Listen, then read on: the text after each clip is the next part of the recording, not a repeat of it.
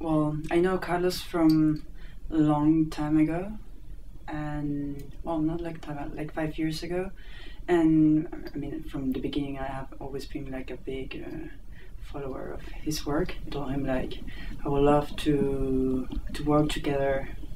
one day, but I meant it more like in a production crew, and then